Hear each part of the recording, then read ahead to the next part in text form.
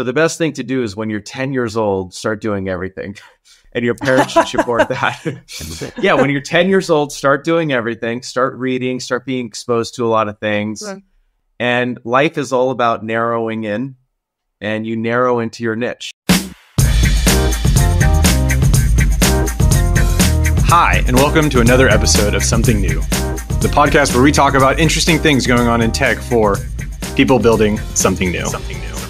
Or at least people aspiring to build something new. I'm Leeor. And I'm Steph. Think of us as a bit of a technical how I built this, but maybe a little bit less Guy Raz and a little bit more Guy Riz. This is the peak, and then we're going downhill from here.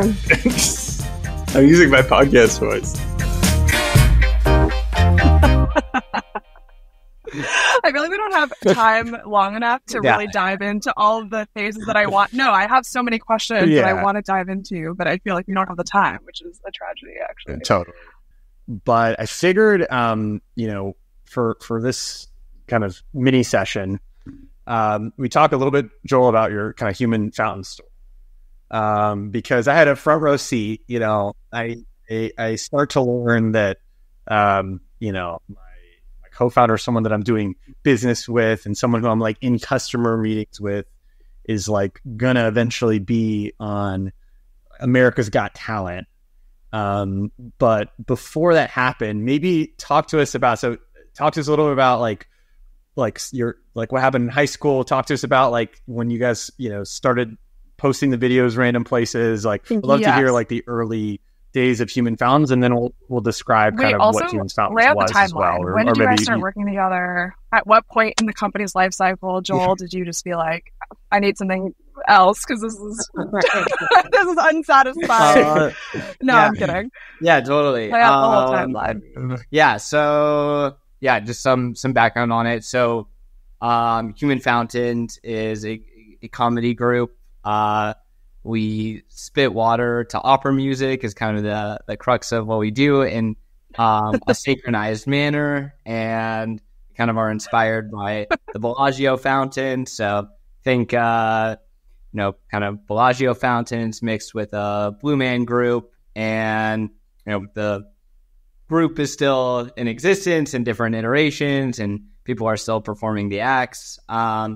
But it all really got started. We had a talent show in high school. It was my senior year, and we did this Human Fountains routine, and it was worked out really well. In the show, we made a video shortly after. It was kind of like early viral YouTube days that we made this video. I was 18 at the time, and our hope was like we thought it was something really unique and different and funny, and we had a lot of fun making it. So, but we did want it to reach the masses and get viral in some way. We had some success with that video, but I wouldn't say it ever initially got viral. Fast forward 8 years later, one of the guys in the group posted it on Reddit. I wasn't really so familiar with Reddit's capabilities before then, but he messaged us like 24 hours later and said, we're on the top page of Reddit. And I was like, okay, cool. So we've been working, Joel and I started working like officially on the company in 2015. We started like ideating in 2014 and like killed 4 ideas or whatever, and then ended up with what we worked on. And then, I get a call from him one day, and it's like, hey, we had, one of the top videos on Reddit and Vimeo. Overnight fame. So I think we were in our like 3 years to get maybe 3 or 4 years into working together. Shortly after that, we got a call from the America's Got Talent producers. Asking us. I need to know the details. How did they get your, the call? How did, walk me through that. That was insane. We saw the video was getting some steam, and I think we quickly kind of made some social media handles, created an email account, got a website up and running, just like some smart.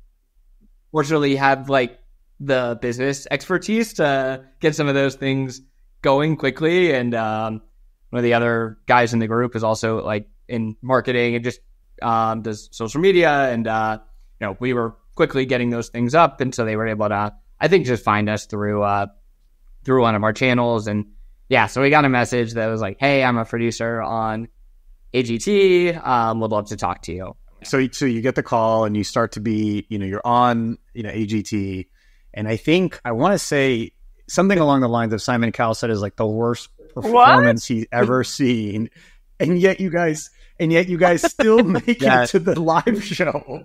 Like, it's the most bonkers, like, confluence of events. I don't know if anyone that I personally have ever known. Like, talk to us about that whole, we practice a lot. We get the act in, a place we're really excited about. We go on the, audition round. And to be honest, I think the expectation was like, we're going to get buzzed off. And, there's acts that are on the show that, that just kind of get buzzed and they're there to have a good laugh. And that was somewhat of our expectation. We still wanted to, again, 100% go for it and do our best. And the crowd, like, really, really enjoyed it. A handful of the judges loved it. And Simon, though, X'd us and hated it. And he said, he didn't say it was the worst act he's ever seen. He said it was the one thing later on later rounds in the show said we were the stupidest act that's ever been on the show.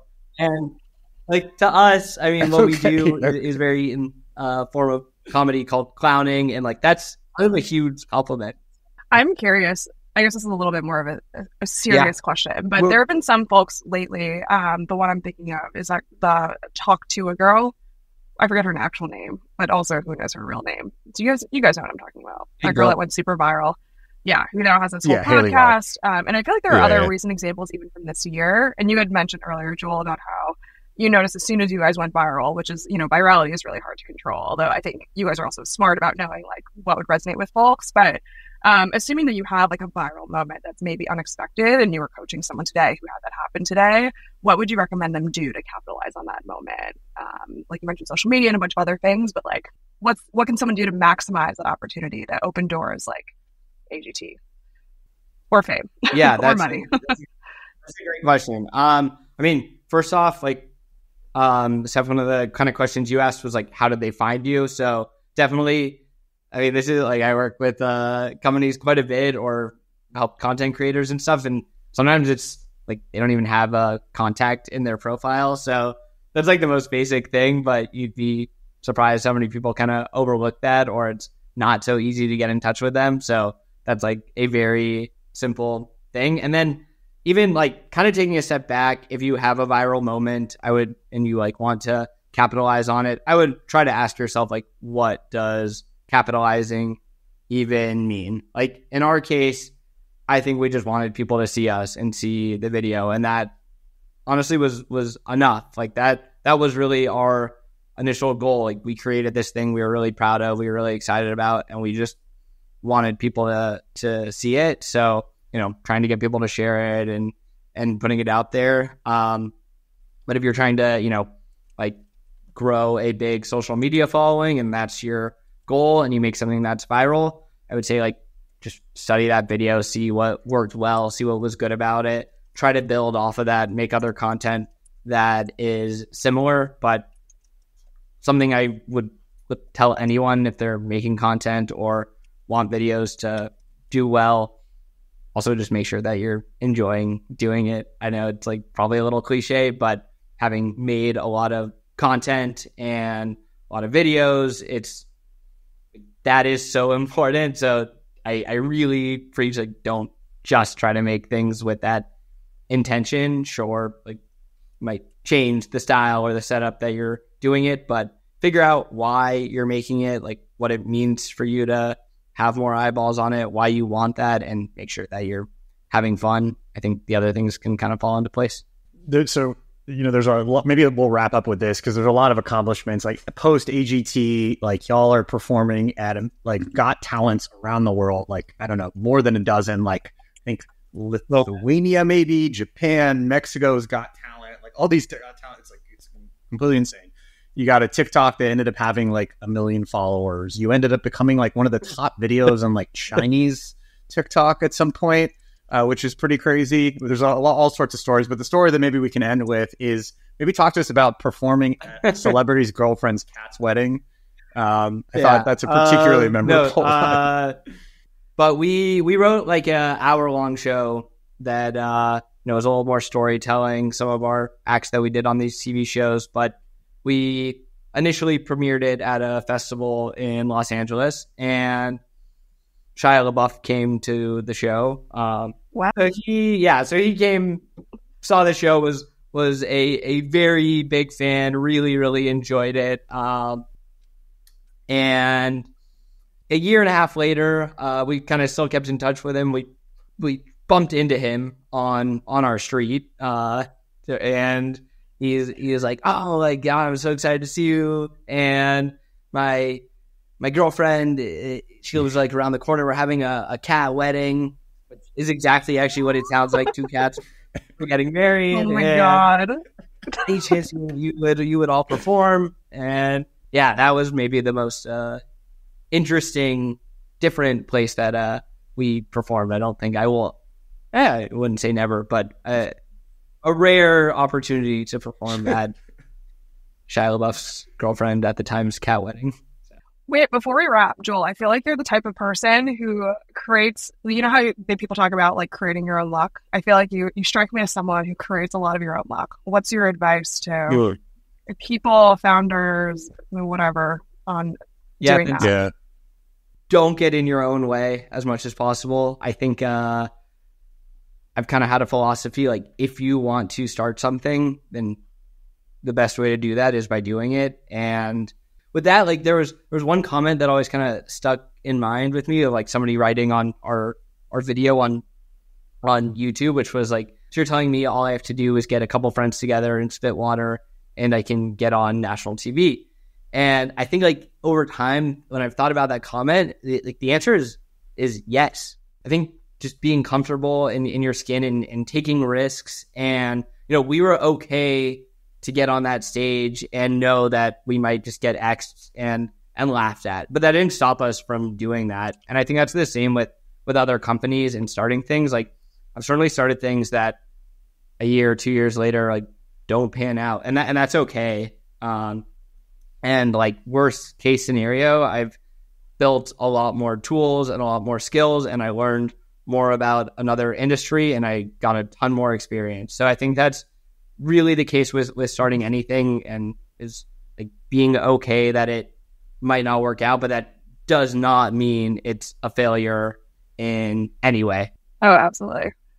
Awesome. Thanks so much, Joel. So fun. Yeah, awesome, thank you Joel. both. And thanks so much. yeah, this has been something new. Wait, also we might use that permanently. We have to do the intro too. Anyway, introducing today's guest is we have Jacob Jabber. He's a co-founder of Philz, the iconic SF Bay Area originated coffee shop, but now they're national, hopefully soon to be New York. And I really loved his story, actually. He actually co-founded Philz with his dad, who originally founded the convenience store that turned into the coffee shop that Philz is now. And something I thought was super cool is that he took over as CEO.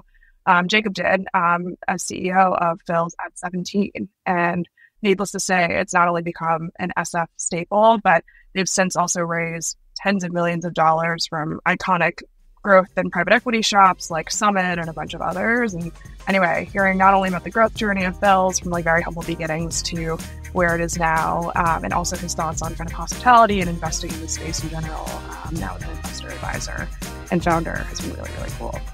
So without further ado, Jacob. Well, Jacob, thanks for joining us today. Super excited to chat. Thanks for having me. Great to be here. Yeah, I mean, why don't we just start? I know you and your dad founded Philz. It was interesting to learn that Phil is literally named after your dad, which I thought was super cool. Love to hear more about that founding story, and yeah, a little more about how Philz came to be today. Yeah, absolutely. Phil is my dad, and he came to the States when he was a teenager from the Middle East, and story that we've all heard, the immigrant struggle, starting with nothing, trying to create a good life and having opportunity. And he worked with his brother who had a little convenience store in Alameda, California, which is close to San Francisco. And he was going to school. He didn't really like school, but he was helping him out. And then eventually, when he was 21, he opened his own corner store, grocery store, like a bodega in the Mission District in San Francisco. And his family was like, "You're so stupid for doing this." And he was just like, "Well, why?" There's 4 other, at that time in the Mission District, there was like 4 other bodegas within a block and a half radius.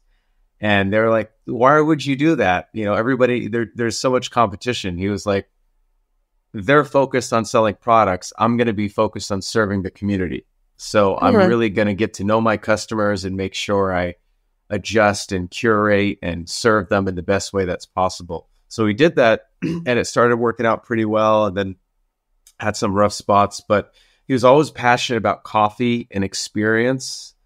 Back home, it was all about community and gathering and family and connecting over the table with food and coffee and tea and conversation. And at the bodega, you know, people buy stuff and leave, and he wanted people to stay for a while. So he thought about coffee because he liked coffee. He thought about the experience in the community, and slowly started transitioning the store from a bodega to a coffee shop. I've been in the business since I was 9 years old, when it was a bodega, before it was a coffee shop.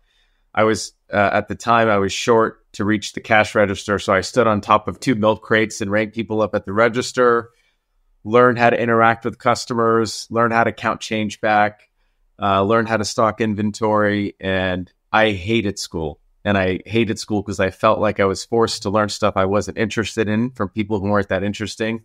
So I never really did good in school, but I did love learning. And I felt like I got a lot of learning and fun and excitement out of working with my dad at the store, you know, after school. And, you know, fast forward a little bit, my dad created a little coffee station in the back of the store to start testing it out. So before just like opening a coffee shop, it's like test it out. These special blends that he created in a handmade process. And he would have his customers, you know, they'd buy like a gallon of milk or a carton of eggs or a pack of cigarettes. And he'd be like, "Hey, I'm working on this new coffee. I'd love you to try it and give me some feedback." So slowly but surely they tried it. They loved it. And that's it. That's how it all started, with a little coffee station in the back of the bodega. And then we removed an aisle from the bodega and took furniture from our house because we didn't have a lot of money to work with. And like, you know, customers were sitting at our kitchen table. So my sisters and I would wake up in the morning and be like, "Where's the breakfast table? Where's the couch?" Every week there'd be a new set of furniture taken out of the house and put into the shop. But that's how it started. It was very organic. And I dropped out of school. I was like 17 and worked full time with my dad. And, you know, it was not busy to start with. And he gave me the opportunity to run the business at that point too, and be the CEO at 17. Oh, wow. I did not know that. That's super cool. Yeah, no, he wanted me from the very beginning to run the business and work on creating it together. And we just worked at it 7 days a week, 12 hours a day, hustling. It took many years before it started to catch, but that was the founding story. I'm so curious. You know, we hear a lot about, especially, I mean, Leeor and I joke about this, but, you know, having graduated from an MBA program where like a ton of people are doing like search funds and stuff, a lot of the businesses that people are buying are kind of like family run businesses that, you know, the owners are retiring and want to pass on to their kids, but their kids don't want to run the business, for example, or, you know, that transition isn't possible for them. And so maybe it's about 2 parts of your story. One is just, you know, how organically it seems like you and your dad worked together so well from the very beginning, and that you grew to love the business and like really embrace it versus kind of wanting to branch off and do your own thing. And then 2, even, you know, I mentioned this, you know, in our previous email exchange as well, but, you know, I come from a family with immigrant parents as well. And like the last thing they would ever allow me to do is like drop out of school to pursue, you know, the unknown. And so I find that really inspiring and very interesting. I'd love to hear more about that and what you think. Maybe your situation was unique in that way that'll, you know, spark your passion. You know, the truth is that I didn't know what I wanted to do. I wasn't sure. Like whenever you're in it, you're never sure, you know, from a distance, everybody looks at you. It's like, "Oh, this person's so sure about what they're doing." No one's really sure. And you're kind of figuring it out along the way. Rarely do you get the moment where you're kind of sure and you stick with it and you go with it. That happened for me, but it took time to get there. So I kind of had to dance and float around and try different things. And the beauty of running the business is there's so many facets of it. There's some things you like more than others. And there were some things I really liked, and there's some things I like less. And I, figured out how can I, use a great team to help me on the things I like a little bit less, so I can spend time on the things I like doing more. And it kind of just worked out. So the more general you can be, I think the better. Earlier, when you're younger, it's better to be exposed to a lot of different things and to not feel the pressure of the timeline of school correlating with your need to figure out the perfect thing, right? It's like you go to school, it's like after college, you're supposed to, it doesn't work like that. So the best thing to do is when you're 10 years old, start doing everything. And your parents should support that. Yeah, when you're 10 years old, start doing everything, start reading, start being exposed to a lot of things. And life is all about narrowing in, and you narrow into your niche. So narrow into your niche, don't force it. If you start out too narrow, you might be missing something out.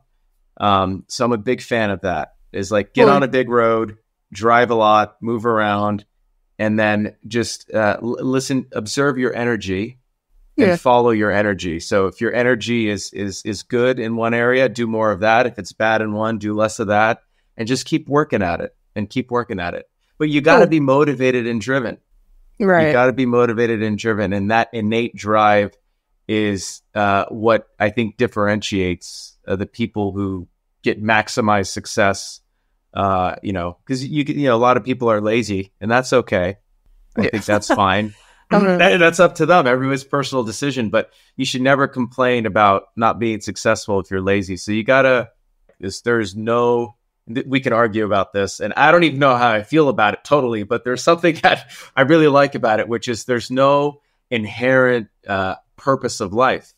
So you have to find that for you. And I think everybody's uniquely themselves and individual. So find your purpose and stick with it and go forward. To that end, a lot of people come at starting a business with different kinds of experiences. Like post, high school, they'll do a bunch of different things. And I was reading that maybe other than like a quick short stint at Abercrombie and Fitch when you were like 15, for the most part, you're coming at business building from like a first principles perspective, whereas other folks might have kind of done like a little bit of this, a little bit of that, like in their 20s, and then eventually come around to building a business.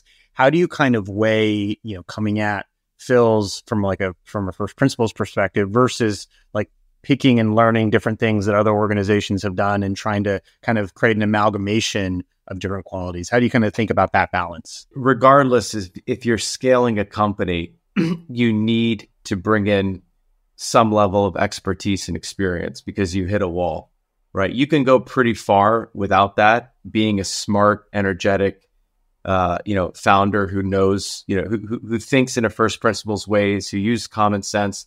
But eventually, as you scale and grow, you have to surround yourself with people who can help your blind spots and help you level up and scale.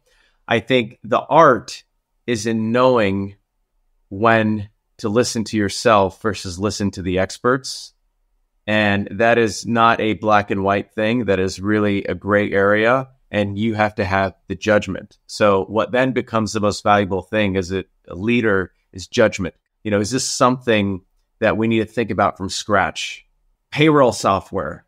I don't need to go and reinvent the wheel with payroll software. Let me go use the best payroll, unless I'm a payroll company, maybe I need to think about it differently. But if I'm a coffee shop or a restaurant or another business, so you got to really pick and choose the core areas where you think it's important to innovate and create newness and transform versus the areas where you just pick and choose the stuff that's off the shelf that maybe is incrementally better than the next. So I think the key is just not delegating your thinking to others. And sometimes when you're scaling and growing so quickly, you don't have a lot of time. So that's why you have to have good people around the table and trust their judgment. So you're really delegating judgment. But there's no other way to build something great than to do it from a first principles standpoint where you question everything. And that's really how you can make a big difference and create something better, a better alternative than what's out there. Super interesting point. The nuance I think that maybe some of our listeners would love to learn from you is that, in the service industry, some of what you're innovating on is the service itself. And I think there was a quote you had where excellence is specific, and specificity comes from service and comes from knowing a specific individual. So I'd love to hear not only how you thought about innovating against service, but also how do you, imbue that, mindset across now, almost 100 stores or whatever the number is today. You got to do things that are authentic to your brand and yourself, right? So for us, we're very passionate about hospitality. My dad would always call it grandma's house hospitality. So what does that mean? We want people to feel, when you go to grandma's house, oh my God, she loves you, right? She'll hug you. She wants to give you $20. She wants to feed you, just all love, right? Making sure you're totally happy, you're welcome, you're comfortable. So we wanted to create that environment in the stores. So that wasn't necessarily about the design of the stores, maybe a little bit. It was mostly about the type of people you hired. People who had that inherent hospitality, that love for people and connection. And there's a difference between customer service and hospitality. Customer service is a little bit more tactical. It's a little bit more transactional, and it's very important to do good customer service. But hospitality is like the antithesis of technology. Hospitality is about the human spirit. It's about touching someone. It's about being present with someone. The greatest gift you can give someone is your attention, your full and undivided attention. So great hospitality starts with your full and undivided attention. Great hospitality is about observing and anticipating. We have customers who we met once and we knew exactly what they liked. We saw them walk across the street. We started their order before they walked in. It's all about that personal touch. So that meant that in order to scale that hospitality, we needed to be really, really great at people. What type of people do we hire? How do we hire? How do we increase our accuracy rate and get the right people? How do we train really well? And then how do you lead?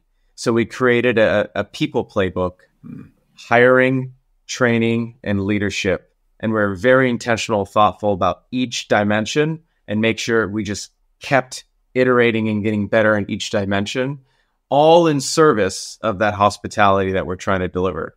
And the truth is very difficult to do because you're dealing with people, you're dealing with the hourly workforce, you're dealing with a lot of competitive pressures. The good news, I would say, is you don't need to be good at a lot of things. You need to know what you need to be the best at. And the good news is that's usually only a couple of things. So the sooner you can identify those things and the more you can obsess on those things and worry a little less about the things that matter less, I think the better. For us, it's don't mess with the quality, be great with people, choose good real estate. If you did these three things, the probability of success is really, really high. I'm actually curious, on that point, you mentioned kind of earlier, hospitality and giving a lot of attention to the customer. It's almost you're right. It's the opposite of kind of the technology and the VC hustle, constantly trying to optimize every single moment and the, volume of people you have in and how fast you can get them in and out of the store. And I'm curious, as someone who not only invests in this category now, but who took investment for Philz, I'm curious if you ever felt that tension as you guys scaled and continued to grow, not only in regards to, building out your team, which obviously is a very hard thing to do at scale as well, but even just pressure from investors or needing to kind of hit certain OKRs or metrics or whatever it is. I'm curious about how you balance that, or if you face any pressure to balance that. Yeah, we hired our investors kind of like we hired the team. We wanted people to invest in the vision and the mission of Philz, and I think we did a pretty good job at that. And there's certainly pressure from that, but never bad pressure. I think the investors understood what made Philz special and wanted to preserve that. There was good, healthy pressure in other areas. And how do we grow? How do we do this right? How do we build a great business? All good stuff. So I don't think that changed in any way. I think there was a lot of, when you bring a diverse, set of people around you, you actually learn a lot more. And sometimes you want to manufacture some level of tension where you can debate strategies and tactics, but you don't move away from your mission and your values. So you really stay firm on your vision, your mission, your values, but you stay pretty flexible on the best way to get to where you want to go. And how do you not just have a great culture, but also how do you have a great business? So I would say you got to choose your investors wisely. You got to be very transparent and forthright about what matters and what the values are. And I would say it's probably a bad or a dumb investor if an investor came in and kind of like, a good investor knows before they invest those 2 or 3 things that really, really matter ahead of time. And that's good. That usually is smooth sailing. But if you get like an investor who, on your 8th board meeting, you're going to face a problem, right? And they misdiagnose and they apply, and they have seniority in some ways, because sometimes investors are older than the entrepreneurs, especially if, you get some experienced ones. They misdiagnose, right? So that's dangerous. Like, you want to be like a good doctor where you diagnose, then you prescribe. So make sure when you're going to face problems in your business, make sure you diagnose the right problem so you can have the right prescription. If you misdiagnose, you might go to an area you shouldn't be messing with that may seem like the prescription, but it's not. So this is why you got to hire investors like you hire your team, but also be open to being challenged in the right areas, if that makes sense. Yeah. I'm actually curious, do you have any examples of a way an investor's challenged you and helped you guys in a good way in regards to your business? Yeah. I mean, okay, so here's a good one. So we originally at Philz had 2 sizes. We had a small and a large. And we love just having 2. I wish we just had 1 size because it's easier and you could less training, right? Because it's very complex to have another size because it's a different sugar level, it's a different cream level, it's a different coffee level. So you got to remember more things, and there's more drinks, and those are treated differently. So we had 2 sizes to keep it simple, which supported simplicity and training and quality. And there was a point where we kind of had to raise our prices, but we thought about, is there another way to increase the average ticket without having to raise prices, but also delighting consumers and giving them more options and value? So one of the investors had the idea of adding a size. And as an entrepreneur, my initial reaction was just burning. It's like, shit, we're not doing that, but I tried to be really open-minded about it and thought that, maybe I'm wrong here. And we became open to the idea. We did it and it worked great. And it added the amount of complexity. And this is where I had to refine my thinking on is the amount of complexity added was well worth the value that came. And that was the equation that I didn't preemptively think through.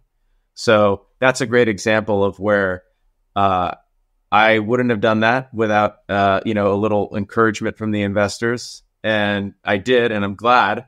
And it reduced us having to raise prices that much, which is great. So that's one example. There are other examples. There are examples on the opposite end where I didn't listen, and I'm glad I didn't listen. Like the Philz mobile app is a good example. I was crazy, man. Every little corner and centimeter of that app, I was obsessed about making sure the designer was right. And the app wasn't about an app. It was about solving the need state for giving consumers convenience. People want their fills, but sometimes they need predictability and convenience to capture it because they don't have time to wait. So there are people who walked into the store for the experience, and then there are people who wanted the convenience. People were not coming as much as they wanted to because they couldn't wait.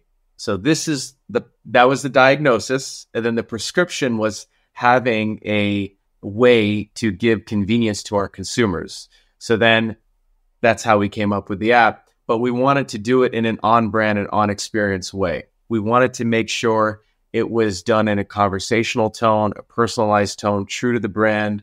You get to see every barista and they ask you to take a sip when you're leaving Philz. So I wanted to create that experience on the app. And obviously we're not a tech company, right? We're a product, we're a coffee company. But we embrace tech. So, we found great people to build it out. But during the process of building it, it was quite expensive, but it was hard. We went through a lot of rough patches to the point where things were delayed because I was so particular about small things. Like I wanted every customer to see the barista that was making their coffee on the app. And people were like, well, how are you going to do that? Well, you have to integrate with scheduling. You have to do all these things. And I remember people just putting a lot of pressure on me at one point of like, this is ridiculous. This is costing so much. And then I kind of, I kind of got up and said, this is how we're doing it. Period. Conversation over. And we did it. And I'm glad we did. We got so much great feedback from people about that feature. But you got to know when to be open and you got to know when to be firm. As a Philz app user, I've always loved that experience. It's a beautiful app, and then also. Well, I'm never satisfied. Actually, I think it could be a lot better, but I have problems. I'm always looking at the bad stuff. Of course, but thank you. I'm glad to hear you like it. You at least have one fan. I'm sure you have many more, but but to that end, though, you have the names of the baristas who are providing the coffee itself. You kind of alluded to this earlier, but would love for you to double click on the process of like finding the type of person who is amenable to this, like to the whole service and hospitality experience. Like, and you have this person who, wants to take part in like that part of the transaction. Whenever I would walk in, that person would say something nice. We'd have a quick exchange and it did make my day better.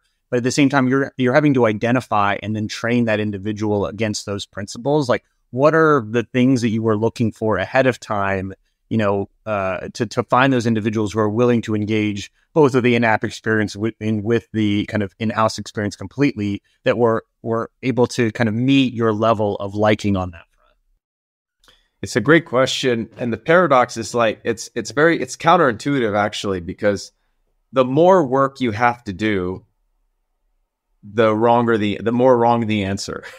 So it should be easy. It should be really easy. What I mean by that is, and we did it in the early days, we stopped and then I kind of went back to it. But in the early days, when we wanted to hire someone, instead of fill out a resume, fill out an application, let's schedule a time, all this BS, it's like, that's unnecessary, particularly for the environment we're in. I shake their hand, they shake my hand. I tell them, hi, I'm Jacob. What's your name? I get to know them. And I say, you're interested in working here? They say, yes. I say, jump behind the counter. Start helping me. And let's spend the next hour working together. Let's see how it is. And no training. And you kind of see how they do. And you kind of have to like separate someone's shyness or nervousness. Don't let that cloud your assessment of the underlying potential of that person. So you got to know how to, because people are nervous and shy sometimes. Just because someone's nervous and shy, you can't write them off. You got to be able to see beyond that. So I tried to see beyond that. And if the person was the best people in hospitality have an innate sense for it. They have taste. They have the judgment. And they did a great job. And the more natural and the less work that I had to do, the better the person was at hospitality. So obviously that may not be the most scalable approach to hiring people, but you take the spirit of that and you're like, okay, we got to spend a lot of time on finding people who have that innate skill set and passion for people in hospitality and service, So there was a lot of different tests and iterations and different characteristics. We weighted, we prioritized. But really what it came down to is the two most striking characteristics that correlated with someone who worked out great is kind and driven. Kind is they're opening the door for you. Without, you see them opening the door for someone. There's a little napkin on the floor. Everyone walks by. They see it and they pick it up. Even if they're not involved. They say hi to people and they look at you in the eye. They shake hands with the janitor just like they do with the person in the suit. So just kindness good kindness. And then drive is they want better for their life. They're not satisfied. They want better. So when you have these two things working together, it makes for great hospitality. I'm curious about, I know you also, or I think full time now, you run Humble Lion Holdings. Is that right? You transitioned out of Philz. No, I'm still on the board of Philz, chairman, help the team out here and there. We have a good management team running the day to day, but Philz is definitely still, I go to stores, I interact with the team. Cool. I'll make coffee if I need to, although less these days, but helping out from that capacity. But yeah, no, I'm spending my time on Humble Lion Holdings. Which tell is us more very about exciting. Yeah, so it's so funny. Like with Philz, we started in Silicon Valley and we kind of grew up in Silicon Valley. So I got so much exposure to tech. So I was at this odd intersection where it was like very much in this physical brick and mortar, old school business, but also highly exposed and integrated into leading edge technology, really smart entrepreneurs, venture capital, and I embrace them both. So over the years, organically, I've met so many great entrepreneurs and investors and got exposed to, investing, at small levels, but investing and helping out. So I've been doing that organically for over a decade, but not, more passively, not actively. And I loved it because I love the 0 to 1 stage. I think, when you scale a business, it's fun and exciting, but the management is not the most fun sometimes.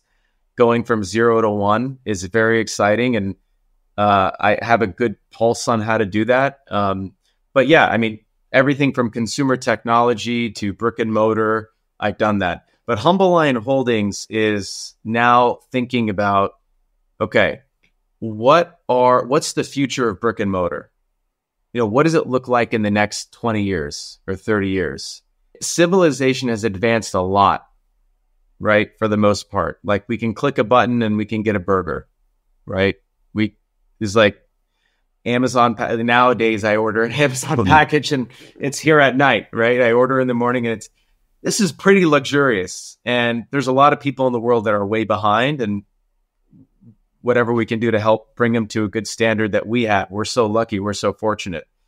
So then you're like, and then a lot of the innovation has been happening digitally, right? And AI is this new transformative technology that is going to permeate everything we do. But a lot of the innovation has been on the screens. There hasn't been a lot of innovation physically. Innovation may not look the same for physical businesses and structures than it does in technology. And I think it's not accurate to say that you treat innovation in a digital world the same way you treat it in the physical world, or like try to force it on it.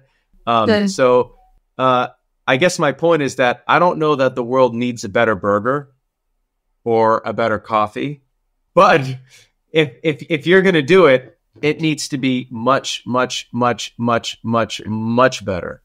So the way I look at everything is through the lens of two dimensions: different and better. So you need something that's different and you need something that's better. If you have something that's better but not different, that's good because you're better, but you don't have a lot of defensibility there, right? Maybe if you're like 5 times better or 10 times better, that's really good. But if you're not different, it's going to be really hard to maintain that lead. If you're just different and you're not better, you don't matter because you have to be better. So there's the two dimensions, and then there's the depth of the dimensions. So you can be a little bit different and a little bit better. That's a weak position. You can be a lot different and a lot better. That's a strong position. So I'm always evaluating concepts and ideas through the lens of the depth of the two dimensions of different and better. So now if you kind of zoom in a little bit more on the areas that I'm focused on, there's 3 areas, which is, and they're all brick and mortar, but very much embrace technology and digital. So Omni is fine. But if it's just like an app business or technology or digital business, maybe I'll look at it, but that's not my primary focus. So brick and mortar is key. Food and beverage is one, but much better food and beverage, much different. and there needs to be an experience component to it. So that's one area. And then the other thing is like, I think it's important to be better for you, right? Like you should like no food or beverage brand should be created if it's not actually better for you. Good. You know, it needs to be better for you. Sometimes that can mean a treat where calorically and from an ingredient standpoint, it's not the best, but it brings you a little bit of joy. But for the most part, it needs to be better for you. Ideally, it's better quality, better convenience, better price, better experience. So that's the bar for that is really high because it's very competitive. The next area is IRL community. Is people, I didn't even know what IRL meant until a year and a half ago. And then I started using IRL, but like real life community, right, is what it is. It's really just, people gathering. So I think that more, the pandemic taught us this very much, but being around other people is enriching. Having a community, a real community is important. That's the second one. And the third one is experiences and entertainment. Community in some ways touches both. It could be its own, but on the experiences and entertainment, if you think about like these department stores like the JCPenney's and of the world, et cetera, like that's so much square footage that's wasted. Over time, a lot of that space is going to need to be rationalized. And I think it's going to be reallocated to not just like food and beverage or apparel or Lululemon or Alo. It's going to be social competitiveness, socializing, connecting, playing games, being around with friends. So those are the three areas that I'm primarily focused on. I get organically a lot of stuff that comes my way that I'll look at that sometimes doesn't fit those, but I see the biggest opportunity in that. Very cool. Leeor and I talk a lot about, a lot of VCs or YC will have like an ask for startups, like things that they're excited about, that they're actively looking for teams who are building those areas. Are there any concepts that you're particularly excited about that you're looking for a team to invest in, or something hypothetically, if you had more free time, you would try to go build yourself because you believe in the opportunity? Yeah. And I always think about like I don't know if you guys have been to Greece or Italy, like the villages and the town squares. It's so interesting also when you go to the cafes in Europe, the seats are kind of facing outside, whereas in America, the cafes, everybody's kind of inward. Mm-hmm. So there's something about the European culture where, life, socializing is prioritized, a little bit more. How do you bring that here to America without sacrificing the ambition and the innovation and all that? But it would be really cool if, like those little town squares with all those umbrellas with a water fountain. That movie Luca, the Disney movie? It's a great movie. I always envision like, how do you bring that to pockets of neighborhoods and places? People might say, oh, maybe the park's that, but I think there's a way to bring, and it doesn't have to be massive, but a town square to communities, like a community hub gathering place. So that's one area. I don't know exactly what that looks like, but that's one area.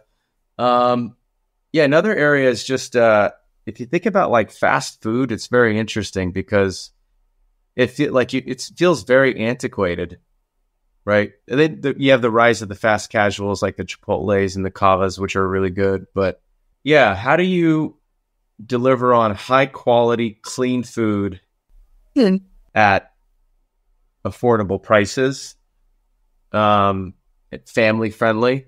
I think that's actually an area too that I think is interesting. But again, these are some ideas that are still in motion, and I haven't really seen. I've seen some aspects of it, but I haven't seen anybody execute it on a way it's like, okay, that's it.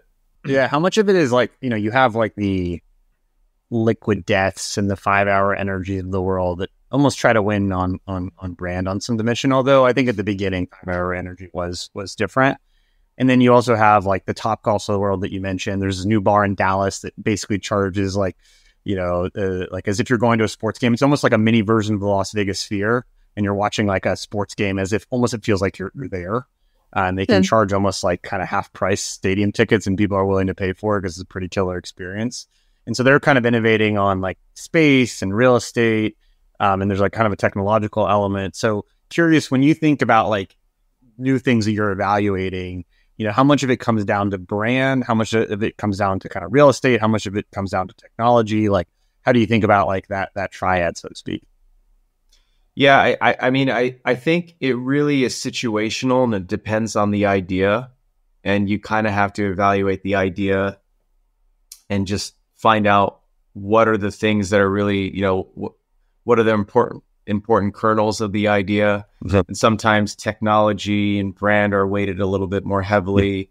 Timing is important too, I think. Yeah. The whole why now question. But I also go against that too and say timing is not important. So I think timing is important. So this is where I'm confused, but I think timing is important, and then it's not important.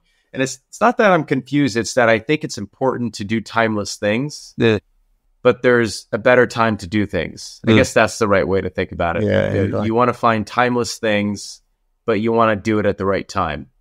But yeah, I don't know if that touches on your question, but I really evaluate each idea on its own and then try to decide and learn from the entrepreneur what is it that's really important. Liquid Death is a good example. In their case, is how the hell do you differentiate, right? So they needed to have a bold, highly bold approach, to that, and very clever, actually, very clever. Very surprising too.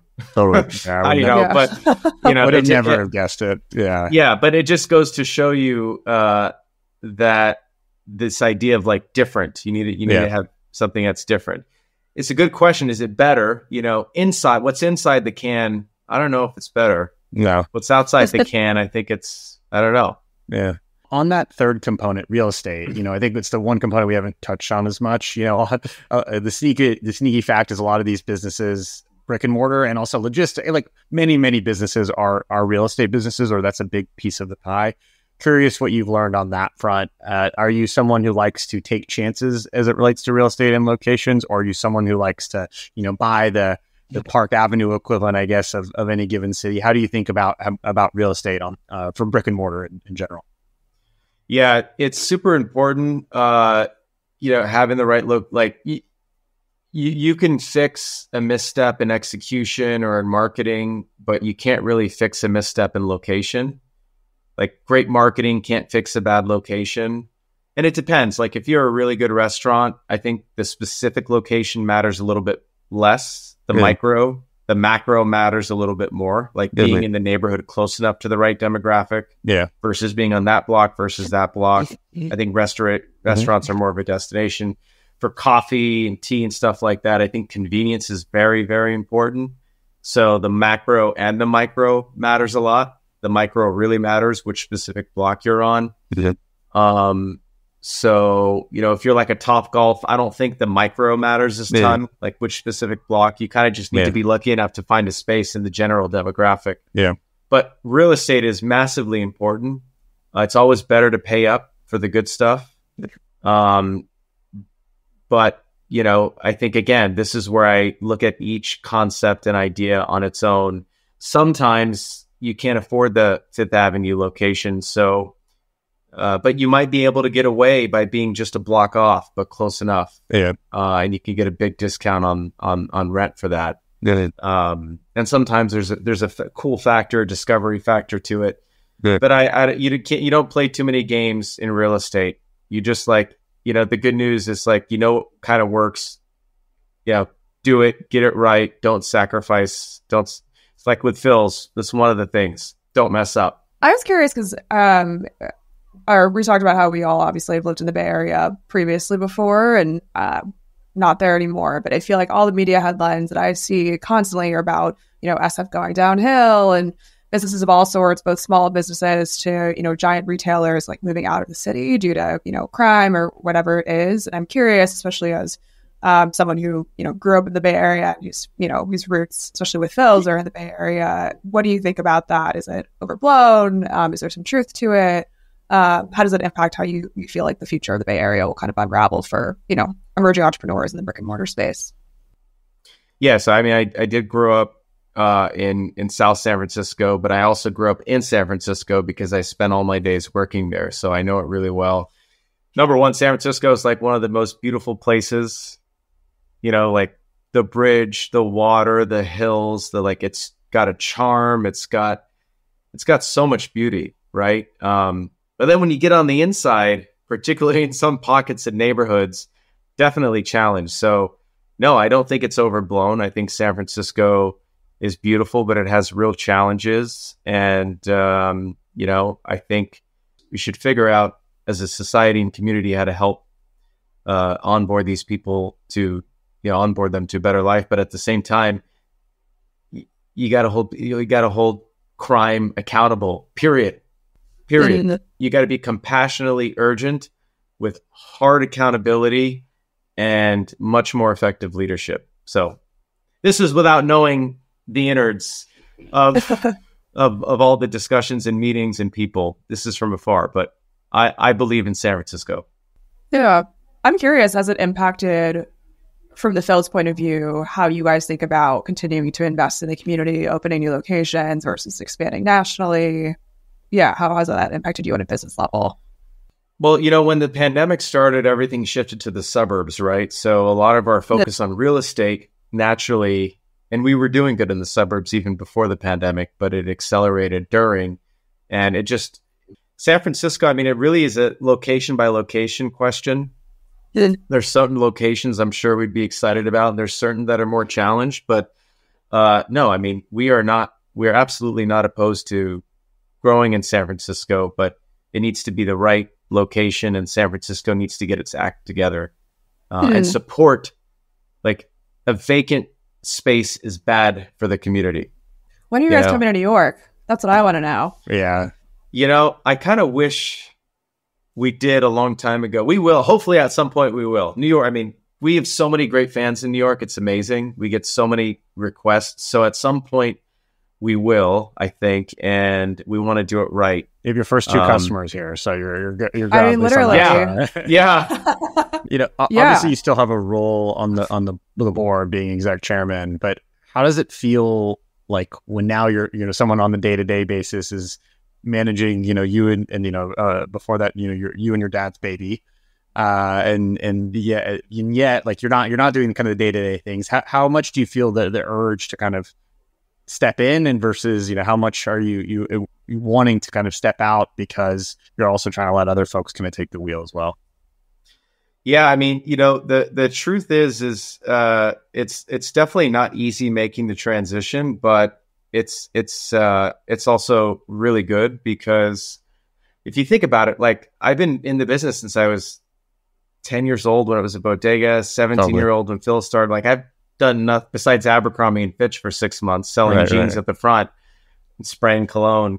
That was my first job as well, by the way. Oh, really? Wow. Yeah. Nice. We need like a pin market map, like first job. Yeah, no, but I mean, we collaborate, we talk. I'm opinionated about certain things. I'm open to certain things. And at the end of the day, I just want what's best for the consumer and the team and the business. So, I think it's, and I'm really excited about the opportunities that I see inside of Philz and outside. So, no, it's been pretty good. It's been pretty good overall. I'm not like, when I'm in something and managing it 100%, I get close to all the details. Yeah. Very much so. Very much so. I don't like layers of management. It's like, be close to the details, make sure you get everything right. But I'm in that mode when I'm running one thing full time. When I'm not running something full time, I'm not in that mode. Yeah. You can't be in that mode when you're not running the day to day. Otherwise, it doesn't work. I guess one more question before we transition to rapid fire, which is, curious if you have any hot takes about your industry, whether it's like, brick and mortar businesses, or the types of founders that run them, or things that you're excited about, maybe that other people aren't excited about. Does anything come to mind? More entrepreneurs should be get interested in brick and mortar. And, despite what people think, a great brick and mortar business is a fantastic business. Really good business. What is it that makes it better than, say someone's choosing between, opening something versus starting a, B2B SaaS company, besides it being more fun, which is that's a given. Yeah, well, it's hard to make it's hard to make the comparison, but I think you feel more connected to people. You're a little bit more fulfilled in some ways because you're forced to interact with more people. You're out there physically touching things, seeing people, seeing how things you design impact someone directly. Mm-hmm. So I think in general, like, it's very fulfilling. You can make big impact fast, like opening a space in a community, especially like a community with a lot of people. People will come and give you a try and support you, and you can make a real huge impact. So I don't want to draw the comparison of, is it better than B2B or B2C or tech or not? I think everybody has to do something that they're passionate about, but I think it's if you have a great brick and mortar business, look at Chick-fil-A. Like Chick-fil-A, I think each location does about $8 or $9 million a year, and they're open 6 days a week. They're probably 25% to 30, maybe 30% four-wall profitability. So 30% of 9 million is like almost like 3 million per location. If you have a software company that has 9 million ARR, that's, just one Chick-fil-A. So, and then by the way, like it's fickle, right? Churn and retention on these SaaS business, very fickle sometimes. Sure. B2B, maybe less so, but no, I mean, Chipotle, $3 million per location, 26% margins per, Mm-hmm.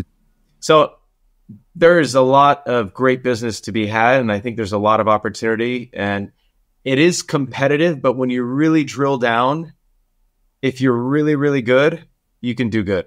And then the other thing I'd say is we need to stop thinking about it as digital versus physical.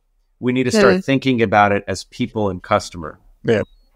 This is the important lens to look at it, because there's you don't just do one, you do both, you do all, right? There's some exceptions, but that's the right way to look at it. Is I want to make sure I give my customers great value. And what's the best way to do that? Sometimes you need stores, sometimes you need more digital, sometimes you need both. Very cool. Larry, want to kick us off with rapid fire? Yeah, absolutely. The intention of these is to answer in one sentence or less. We'll start off with the founder you look up to most. Oh, man, that's a hard one. The founder I look up to most. Well, a founder you look up to. How about that? A founder I look up to. I mean, Brian Chesky comes to mind. Yeah. He is, just the way he dealt with the pandemic, the design sense, the ability to level up, just great balance of art and science leader. So very, very good instincts too. And I think he's a learning machine. So those are some good, but not there are so many others, but that's a quick one for you. Sure. Book that most changed your life. The Laws of Success by Napoleon Hill. Okay. Kind of, one of those, you could be perceived as like a self-help kind of book, but there's like 16 principles in that book. Yeah. Fantastic. And actually I read them at a young age. Yeah. It's best to read that at a very young age. What job would you want if you couldn't be a founder or investor? I've always envisioned being a hotel concierge, those guys with the big coats and all the buttons. Like, I feel like I would just crush the experience for every customer. I would find out their cousins, all the birthdays of their family. I'd send them gifts, just absolutely go crazy delighting them. But that seems pretty exciting. I do love hospitality. Love that. Maybe to wrap up, what's your favorite order on the Philz menu? I would say Tesora with honey and cream. Tesora means treasure. It's the first blend we created. It's medium-ish roast. It's a blend. It's delicious, and I get it with a little honey and a little cream, and it's fantastic. I can have 4 of them a day. Well, I know I speak for Steph and say that we're excited to get 2 Tesoros with honey and cream when the first New York store pops up. Jacob, really appreciate the time. This has been fun. Yeah, my pleasure. Thank you both. Thanks everyone for listening. You can find us at somethingnewpod.com. You can follow Steph at Steph Moy, MUI. on Twitter. You can follow myself, Leeor, at LMushkin on Twitter. Catch us again next time. Cool. I thought it went well.